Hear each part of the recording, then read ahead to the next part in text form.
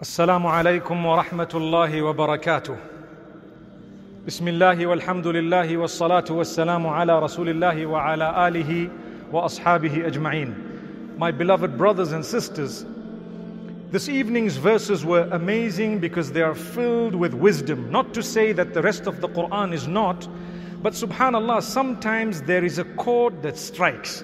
When Allah speaks to us, what is amazing is we see His signs, we see His verses at a time when we need those verses. The Quran is filled with so many instructions. The hadith of the Prophet ﷺ is filled with so much. But every time it seems like when we hear a verse or we see a hadith, it was designed for us at that moment. We needed the guidance. Let me give you an example. In life, my beloved brothers and sisters, we need to make decisions. Sometimes we are not sure about these decisions and we don't know. So Allah tells us you follow a certain way. You pray to Allah.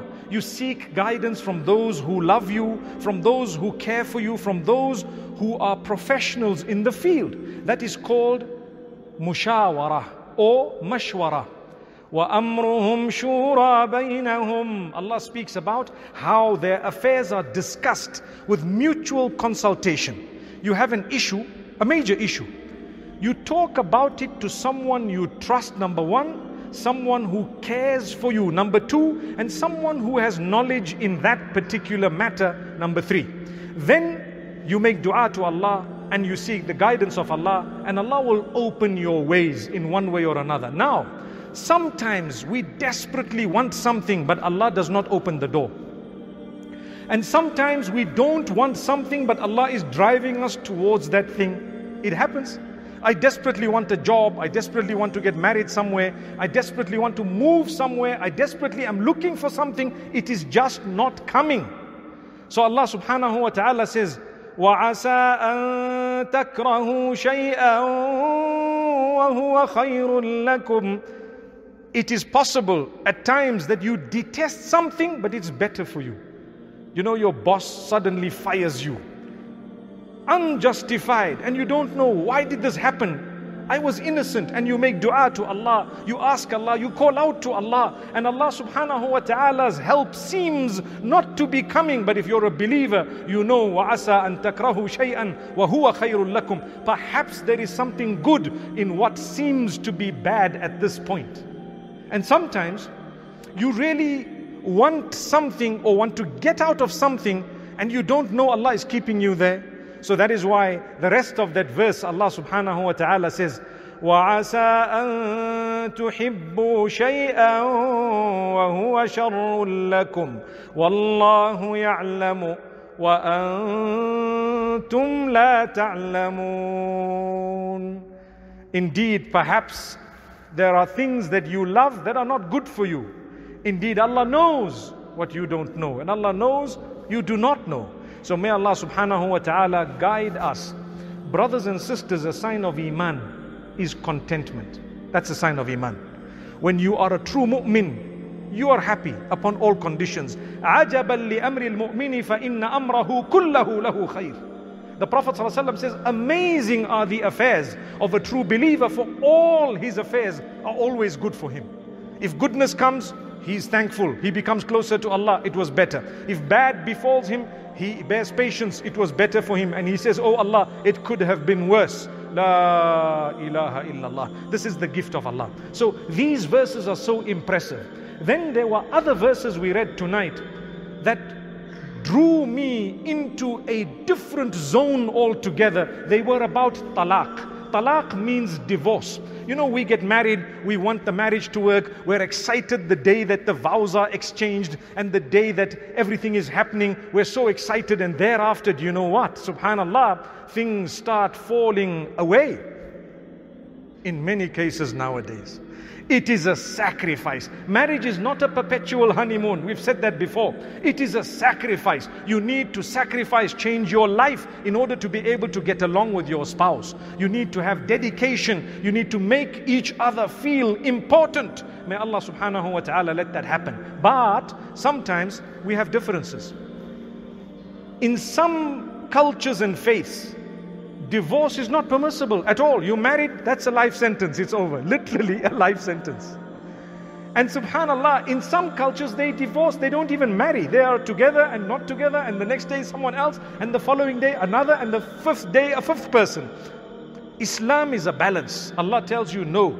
You marry, you are dedicated, you are focused, you make sure it works, you try and try again.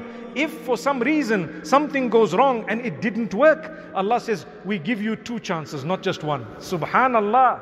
الطلاق مرتان فإمساك بمعروف أو تسريح بإحسان. Those are some of the most powerful verses when it comes to divorce. Allah says, divorce can only happen twice. Thereafter, you either leave them, you either hold them with goodness or you leave them with goodness. You hold them in a way that is known, that is common, that is the norm, or you release them with goodness, with kindness.